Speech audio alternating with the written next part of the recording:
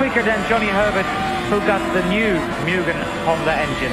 Zanardi running the old one. And that engine certainly has opened a few eyes up and down the pit lane. It's been very impressive indeed. It's light, it's compact, and it's very powerful. Well, John, I think the engine in the back of this car is very powerful. Damon Hill are show for around 5.8 kilometers of this Monza circuit. And let's see the first intermediate time. And if we get a glimpse inside the cockpit from Damon Hill from that camera on his left shoulder, you see little green lights. There they are, two green and one, let's say, pinkish color. Those are the rev limiter warning lights, and that's what Damon Hill uses. He cannot really see the rev counter.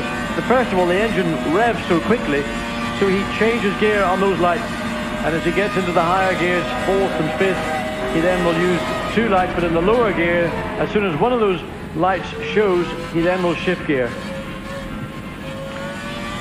Damon Hill going through the Varianti Ascari. The gap now with Jan Alesi's grown to 0.8 of a second.